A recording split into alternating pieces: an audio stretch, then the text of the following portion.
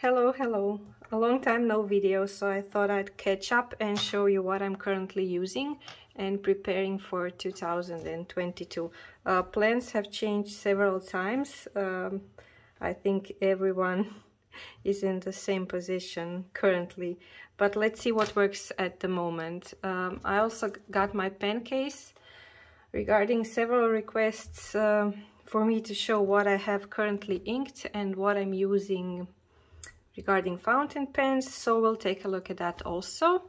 But let's start with something that has been working for me the entire 2021 and absolutely loving it, and will be continuing in the next year also. It's the Jibun Techo planner.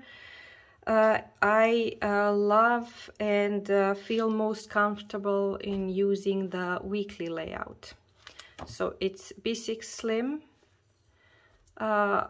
Every spread has a week in a vertical layout, so as you can see you have your days of the week, hours, and some space on the side for to-do lists, for notes, for tracking. You can find a lot of examples online of the layout and how you can utilize it.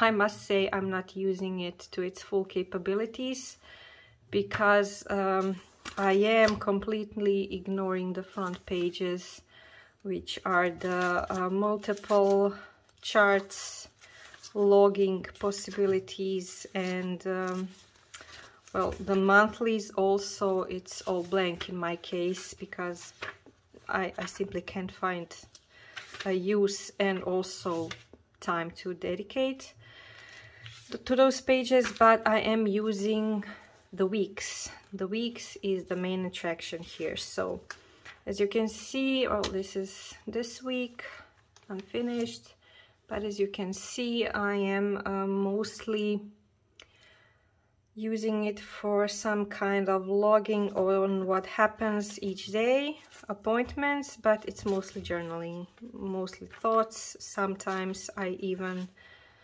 catch up at the end of the week and just fill in the entire spread with what's been going on. So I think I filmed a flip through not so long ago, so you can maybe have a more detailed view on the older pages, but these are the last couple of weeks. So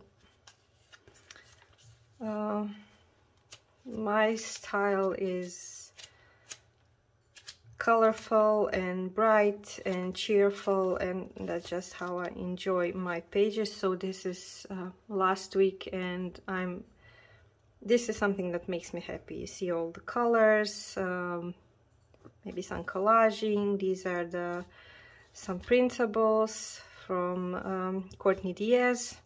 I finally became her patron on Patreon, and I am thoroughly enjoying all the goodies and printables and content on there, so highly recommend. As you can see, she has taken over my pages completely. So that's the Jibun. If you're interested in using this type of journal planner for next year, they are, as far as I know, they are still available for order over at Cafe Analog, so take a look. The question I get a lot is this cover.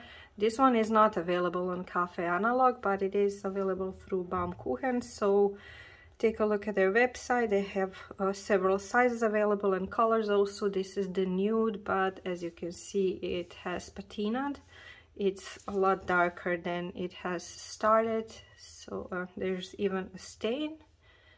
This is actually from me eating a cherry tomato on my desk, and I popped it and it kind of flew all over the desk. So it's a cherry tomato juice stain. So that's the Jibun. Next, what I'm using for work. I have been using...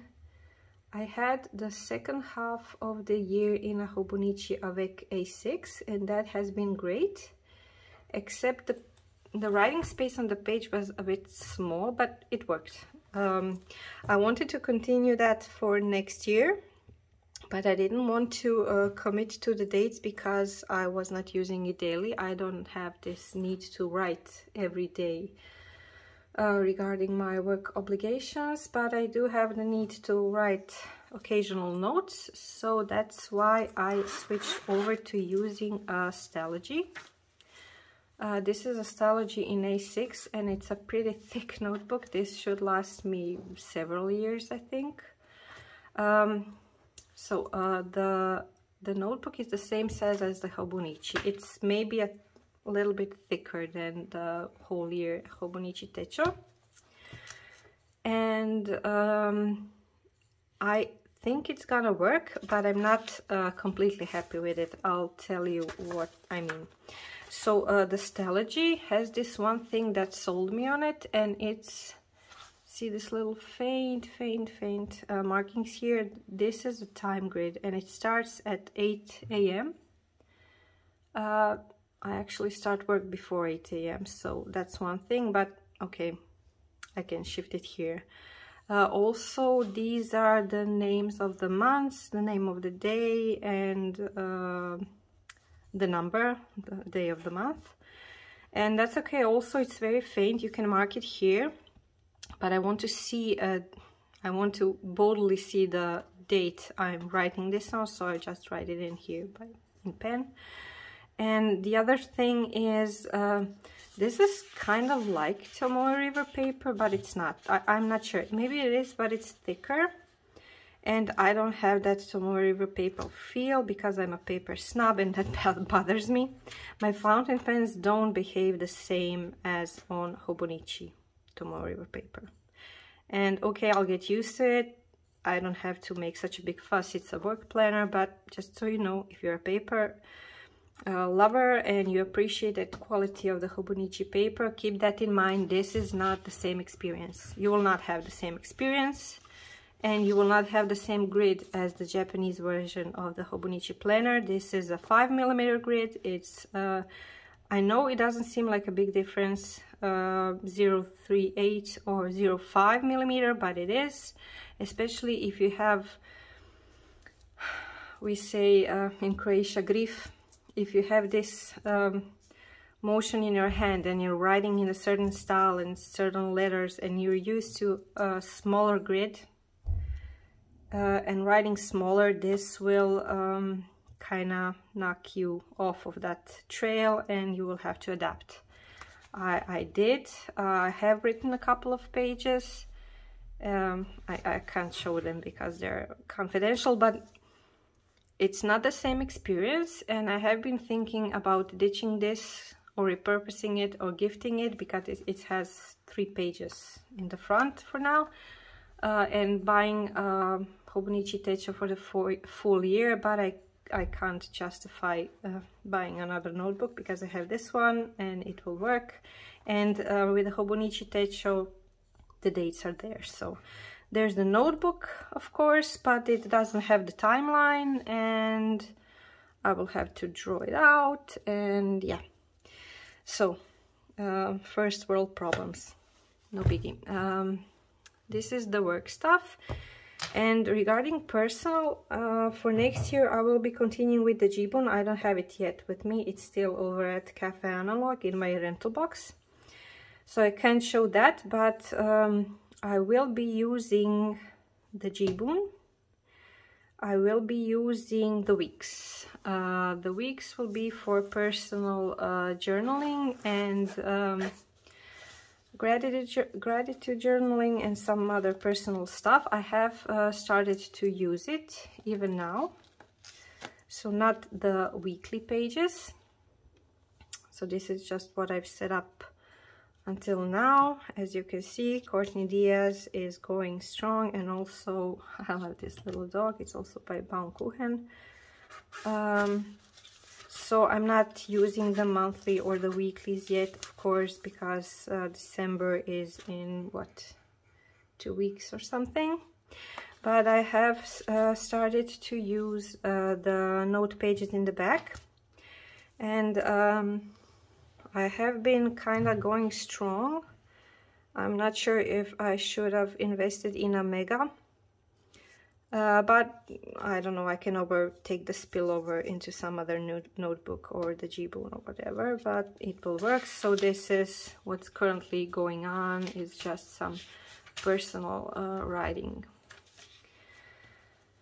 So that's the weeks, and I'm sure I won't be using the monthly because I won't need it, and weekly pages, my plan is to use it for gratitude or daily reflection or something like that.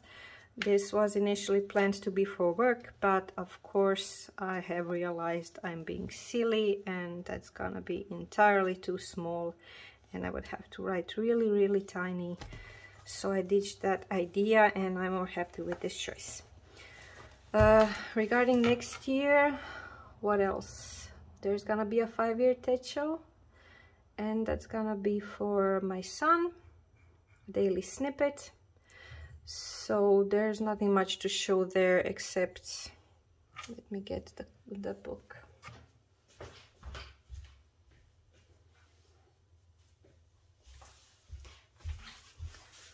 So this is the book,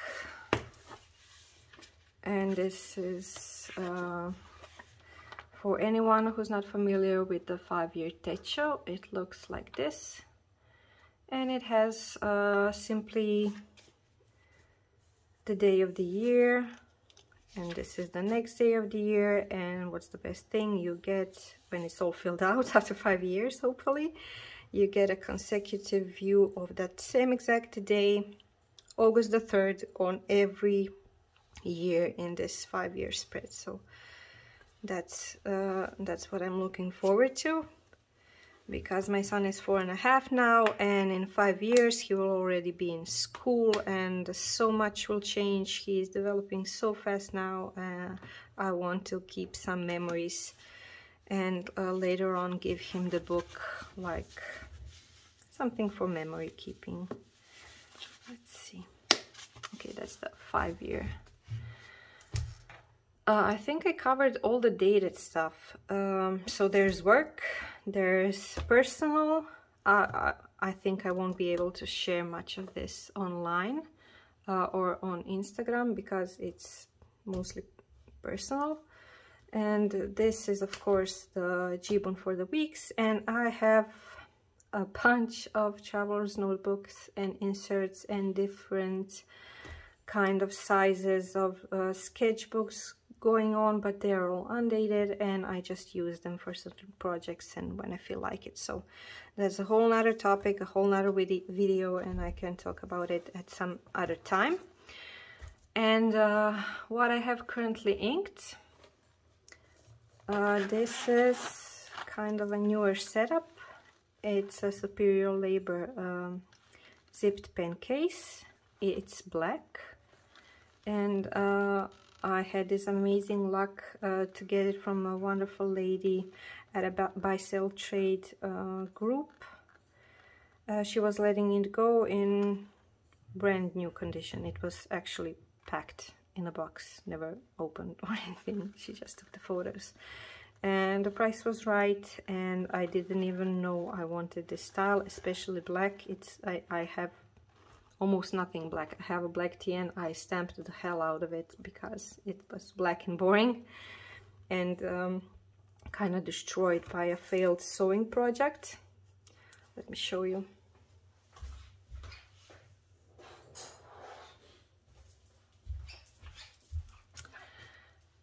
That's the TN. In an attempt to sew on a pocket, there was an issue, I think with the machine, and it got misaligned, and when the pocket was sewn on, it was so crooked I couldn't even look at it. And I took the stitches out, removed the pocket. I actually love the little holes and the remaining of the stitching holes that the TN has, and I decided to stamp it. For anyone wondering, I use Versa Magic wheat color. It's not white, it's wheat. It looks white on the TN, but it's not as stark as, I don't know, stays on white. But I don't know how it will hold up. It seems okay. This is the back. it seems okay, but I did not condition this leather and I did not keep it in my bag. It's on my desk and practically I handle it carefully, so it's good, but time will tell. I can keep you updated. So that's the story of the black, and the only black thing I have. So this was quite a surprise. I was attracted to it, and it's softer than I thought. I thought it's gonna be structured and stiff, but this is very soft and very smooth to the touch. And of course it will patina. This is just like, see the difference? It's a nude, it's nude. Oh my god. My accent is not letting me say what I want to say. And this is really, it's squishy. It's squishier than I thought it would be. So I've been using these pens a lot lately. The other ones are also inked, but they are taking a rest. These are the Kaweco Sport. This is the dark olive one. This is the clear one. No, I don't know what it's called. Clear crystal. I'm not sure. This is cappuccino. And regarding what I have inked, I think I remembered correctly. This is J. Herbin. It's like a yellowish gold color. I can't pronounce it. I'm sorry. If anyone is wondering, I can leave in the comments below. This one I put in the Sailor Haha ink. And in this one, it's shimmering ink from Robert Oster. It's called Rose Gold Antiqua, I think. I have that ink in a very broad pen, a Pelikan, an old Pelikan pen, and the shimmer is amazing. But this is an extra fine, and it actually just looks like this, and looks like a pinkish beige color. And it's fun to see how different it looks when it's in a different pen and with different nib. The same goes for this one. This is a Twisby Diamond 580. I don't know what it's called. It's a diamond. It's smoke and rose gold, something like that. And it's a wonderful pen and a very smooth writer. And there's also a Robert Oster ink inside. It's Velvet Clouds. And again, when I put this in a broad nib, you can get the shimmer, you can get the color variation. In here, it's just a very dark purple when you write, and when it dries, it kind of mutes down and becomes like a muted flat purple, something like that. And this is the absolute favorite and the gem, the Sailor Pro Gear Slim in this is Dragon Palace, and it's inked with the Sailor Studio ink 273, I think it's called. And I had a sample. I just got a whole bottle because I was running out. This is like, you know, you have that one ride or die ink. If I could have only one ink ever, that would be the one. And let me try and find where's something written with that. Okay, not sure if you can see, but this is that ink. It's something, it depends, it's something between pink and beige and even brown, depending on the flow and of course depending on the nib. See here, that's the same ink. It just like changes color depending on the flow, I guess. So I really love that shade because it's not too light, you can see it clearly, but it's not overwhelming, it's not dark. I don't like very dark colors like a stark black or blue or purple. I like more muted and like they are watered down. I think that's the best way to explain it. Watered down colors, yes. So that's what's currently inked, and that's the pen case I'm using and the pens I'm writing with at the moment. And that's it. have to go. Bye.